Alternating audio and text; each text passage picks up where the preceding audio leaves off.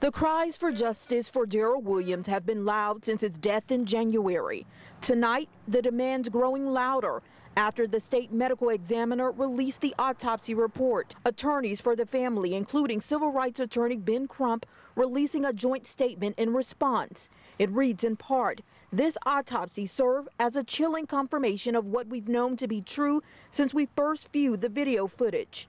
Darryl's death was a direct result of excessive and unreasonable police force." It's extremely difficult for his mom and family at this time. They have to continuously relive this trauma and live without their loved one. The report rules the manner of death homicide, the cause of death sudden cardiac arrest in the setting of cocaine intoxication, physical exertion, conducted energy weapon use, and physical restraint.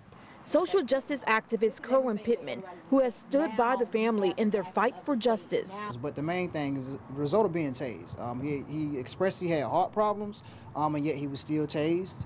The investigation revealed Williams was first tased at 1:57. 8 minutes later at 2:05, he no longer had a pulse. The medical examiner's report details 5 officers who restrained Williams. Raleigh police said Williams was being arrested for alleged drug possession during one of the department's proactive patrols. In a statement to Eyewitness News, an RPD spokesperson tells us the autopsy report will be reviewed by the district attorney, who will make the final determination if criminal charges will be sought. Tonight, Wake County District Attorney Lauren Freeman says her office will make a decision in the next 30 days about whether charges will be filed against the officers involved. And so that's why we're calling on Lauren Freeman to make the right decision, do the right thing. So the 6 officers involved in this deadly arrest, they remain on administrative leave. They are also under investigation by the SBI and Internal Affairs. In Raleigh, Janice Price, ABC 11 Eyewitness News.